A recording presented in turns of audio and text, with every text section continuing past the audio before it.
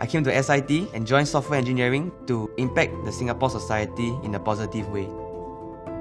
I discovered my passion back in Polytechnic, where a teacher inspired me to grow a stronger interest in IT industry. When Grab has launched its application, any Singaporean will be able to secure themselves transport to any destination. It's a very small initiative like this managed to impact the life of so many people. This dawned on me that if I have greater knowledge for programming, I'll be able to create something that will impact the society as well. I intend to create an app that will be able to allow Singaporeans to share skill sets and knowledge with one another. This thinking stemmed from the fact that when I was pursuing further knowledge in programming, I wished that there was someone there to guide me through.